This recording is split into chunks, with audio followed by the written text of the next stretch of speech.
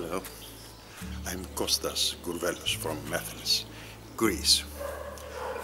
Greece that started at last to look more like Greece. After a bit of rain, a bit of cold. I'm here today to bother you about my last creations, the Acorn pipes. You will see that I'm very fond of these cute little natural things. Well, I made the first one for me just to check the internal architecture and the overall performance. It sings sweet notes to me. Then a customer saw it just when it was in design, in sketching period, and said I would like one. So I made him a full mortar. Take a look in the picture. Yeah. After this, I made more. Let me show you. Come, come.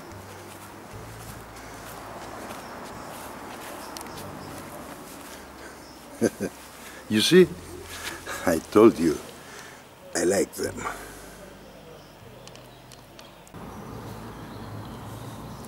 This is sandblasted.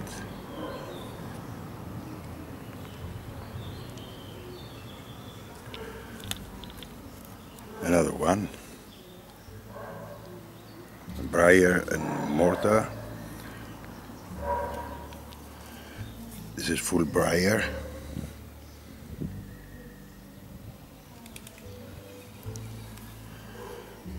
This is a sandblasted mortar and briar bowl. Mortar here too. This special one gets 2 bowls. Another mortar with mortar bowl, full mortar.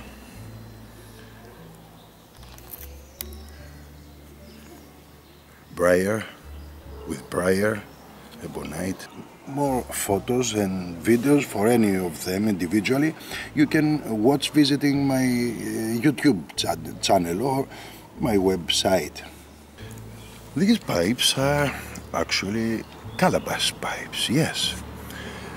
This cup is just like this, it's just for aesthetic reasons, for decoration, to look like an acorn.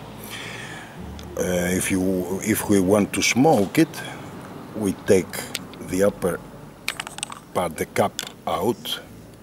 Inside here there's the tamper. I will tell you about the tamper later.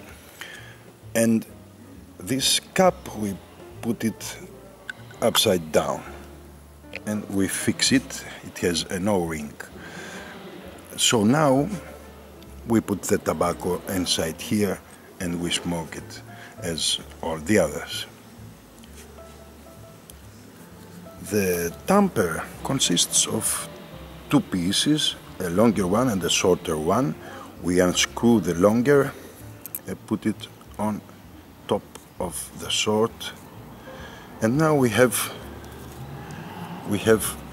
the rod, and actually from the other side the tamper itself.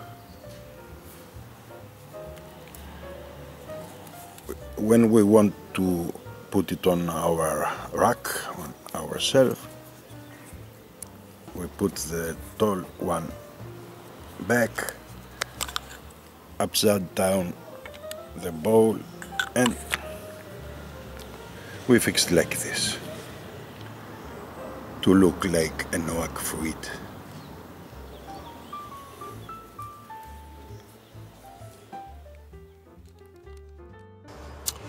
A calabash pipe consists of 2 bowls. The calabash one, we don't put tobacco in here, and the chamber, where we put the tobacco in, yes. In between these 2, and when we fix it, there's an empty space, an empty volume that helps the smoke to expand and so to give a unique taste that we meet only in Calabash. It's a kind of filter, some say a mild one. It stops tongue bite, for sure, and also definitely is a humidity regulator, humidity grabber, as my aspida is to make a little advertisement. Here, though, aspida is something completely different. It's a strong filter. Thank you for watching this Acorn tour. Be all well and have tasty puffs.